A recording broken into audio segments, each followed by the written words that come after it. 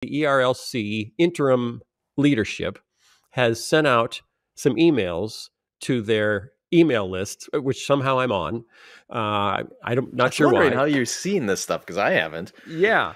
But summarizing the year and the direction of the ERLC.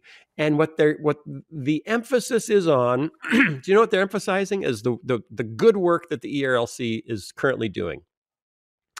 If it's race and sexual abuse stuff, is that what they're still emphasizing? No.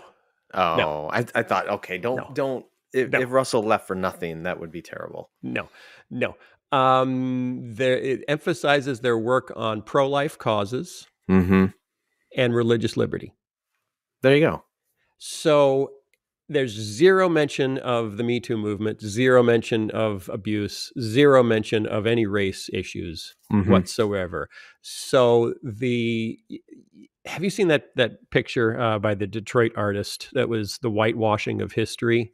And it's a composite painting of Black civil rights leaders.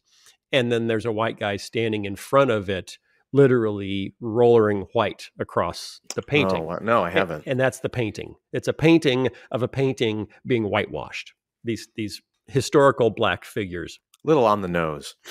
It might be. Well, it's all over their whole faces. It's not just their nose.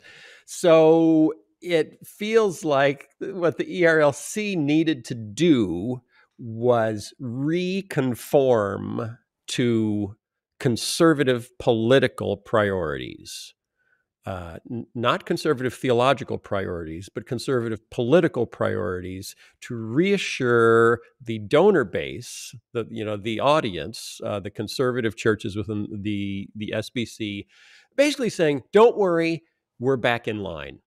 Well, don't you think this has nothing to do with theology? This has nothing to do with the mission of the gospel. It has nothing to do with the church. It has everything to do with the maintenance and the maintaining of established structures.